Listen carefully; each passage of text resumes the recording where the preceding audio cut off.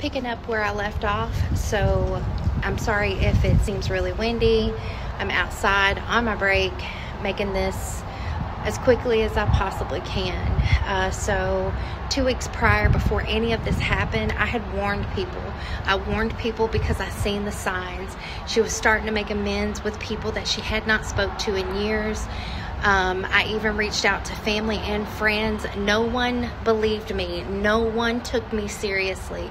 I even reached out to her primary care physician. No one listened to me.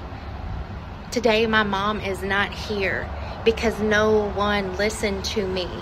I honestly think that she could have gotten help if she was able to get the proper mental health evaluation and everything. I really think she would have been able to make it through this. It's so hard to do this while I'm at work, but I'm going to try my best on my breaks.